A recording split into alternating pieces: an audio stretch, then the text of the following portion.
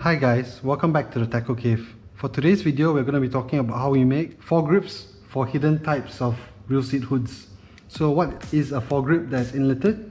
Foregrip that's inletted for this type of reel seat hood actually allows you to put it on to the hidden thread reel seat hood and actually turn it. Some examples of how this looks like.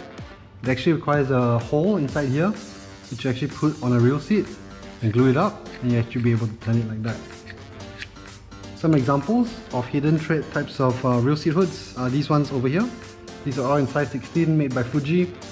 This is a KDPS number 16. This is a KSKSS in 16. This is a HPS in 16. They all actually function kind of the same way. They all require material like this to be put on, and you screw this hood dependent on the design to actually secure the reel or release the reel from your rod. Another few things to note, guys, is that you can actually get trims for these type of things. So this one has a trim, if you can see the silver part over here.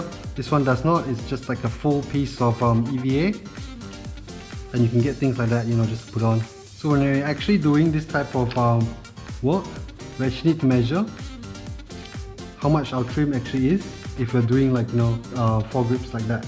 So for the purpose of today's demonstration, the main tool we're going to be focusing on is the Crafty's cutter. This is a tool that actually allows you to cut inlets accurately into foregrips like that, or rear grips that you actually can put the inlet in and slide it on for this type of reel seats. The tool itself costs about, I think, $50 US. It comes with 5 different types of blades. They're all interchangeable. You can just unscrew it like that, pull out this piece, and you can change the blade. If you notice, I don't think you can really see it on the camera because it's really small, that this actually has 2 little notches cut into it. This means this is a size number 2. There are 5 sizes here, they do different purposes. They can be used to inlet fly reel seats into cork or anything else like that. So guys, for the purpose of today's demonstration, I'm going to be using cork. It's going to be down locking, and I'm going to put it on a KSKSS 16 for one of the rods I'm building today. I actually haven't glued this cork yet, so I actually need to go and inlet it with a 3/8 type of reverse fastener bit, get the size I want, put it on the mandrel, glue it up.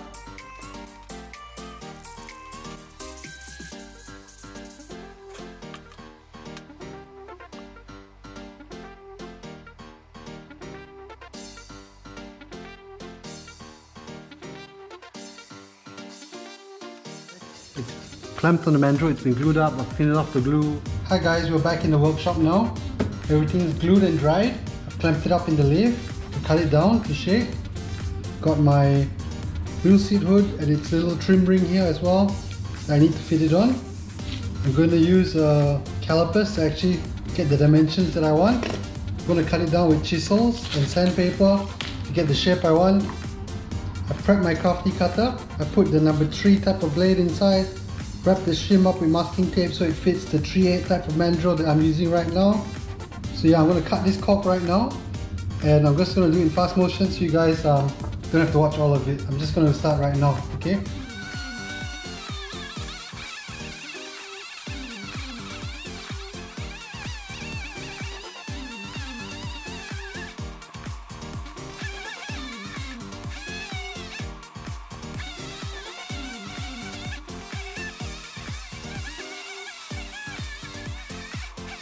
Okay guys, we're kind of done. I think it looks pretty good. I'm just going to take it off the mandrel now and try and fit it on just to check whether it actually will fit nicely. So if you can see, this thing is a bit tapered. I'm not really sure if I want it in this position. Yup, that will actually fit, or in this position like that. I think like this would look a lot nicer. So I'm going to go with this one instead. So as we said, we pre-shimmed the Crafty cutter with masking tape. It's going to fit in like that. This is going to act like a little guide. This is going to cut the inlet hole for me. So let's get that on. You can use a drill to do this as well, but I prefer this one as it's locked in a position. My hand's not going to shake around. So I like to use that because it's a bit more stable. So I'm just going to measure the depth that I need to get my inlet hole in, just like that. And I'll lock it there. So that's the distance I need to get inside, cut by the inlet. So let's just cut that in now, put it in, and go.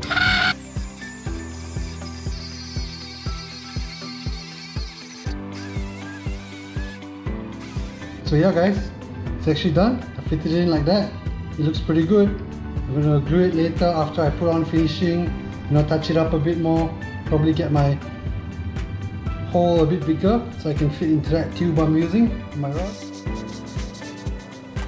See, that fits pretty good now. So guys, we are back inside. Basically we're done with this thing. It's all good like that, ready to go. Just gonna put it on the reel seat to give you guys a look at how it looks. Like that. I think it looks pretty nice. The masking tape's there just to shim it, but I left a little gap here so the glue can still have contact with the cork. I'm also going to need to seal this with cork seal or Tru-Oil to protect this. So I'm actually going with this type of glossy type of finish, like you can see over here. Kind of shiny. This isn't. If I use cork seal, it's not going to be really shiny. So what I'm going to do is I'm going to put cork seal on the inside of this thing through the hole, and I'm going to use Tru-Oil on the outside of it. So I'm just going to show you what it looks like right now. So let me put that on. It's kind of going to look like that. I made the hole about 15 millimeters, so I can slide this titanium tube inside like that. You can see this titanium tube in another video I'm actually putting out soon. It's going to be Aurora colored. I'll just leave a link for you guys to check it out. Yeah, it should look something like that when it's done. This thing's a bit too plain. I need to put on some gloss. As you can see, these parts are pretty shiny and this is not. But yeah, kind of done for that one. So guys, we've come to the end of the video. I hope you guys enjoyed the video, learned something today. If you like this video, please like it below. If you want to see more content, don't forget to subscribe. See you guys.